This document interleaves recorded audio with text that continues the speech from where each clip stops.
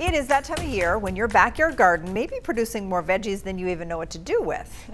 Yeah, Alex Haskell has details about a new program that's turning extra food into meals for those in need. Hey, Alex. Hey, good morning. So Healthy Acadia's Downeast Gleaning initiative is making it easy for anyone to share their garden surplus.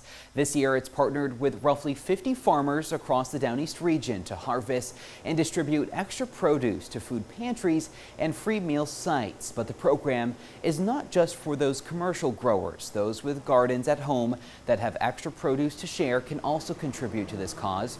Rachel Emis is the Gleaning Initiative's Foods Programs Manager in Hancock County. She says their goal is to stock Maine's food pantries with fresh, local, nutritious produce.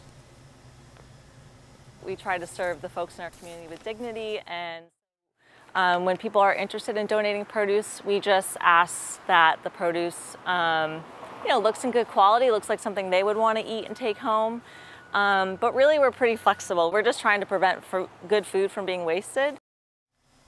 And if you're interested in donating your produce, there are drop-off locations in Ellsworth, Blue Hill, and Machias. You can find contact information for all of Healthy Acadia's offices to get more details by going to healthyacadia.org/contact.